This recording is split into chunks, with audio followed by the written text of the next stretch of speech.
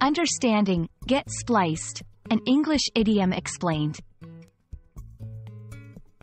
Hello everyone. In today's video, we're going to explore a fun and interesting English phrase, get spliced.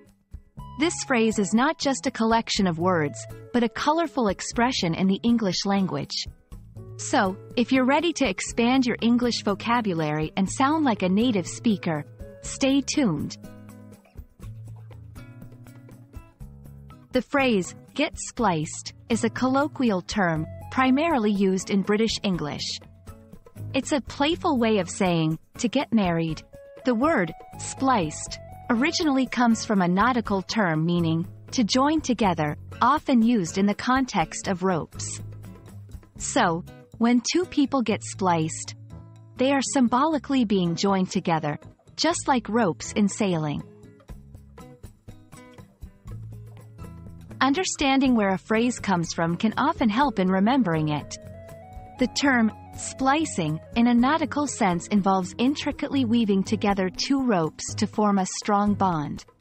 This imagery beautifully translates into the concept of marriage, where two individuals come together to form a strong partnership. It's a metaphor that has resonated through time and found its way into everyday language.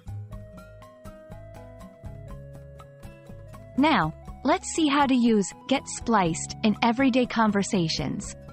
It's a casual and light-hearted phrase, perfect for informal settings. For example, did you hear? Sarah and John are going to get spliced next summer. We got spliced on a beautiful beach in Hawaii.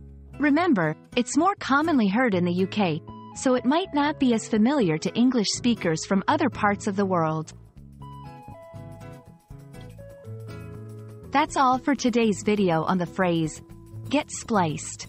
I hope you found this explanation helpful and that it adds a bit of flair to your English conversations.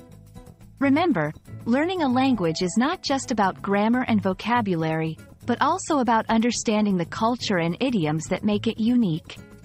Happy learning, and see you in the next video.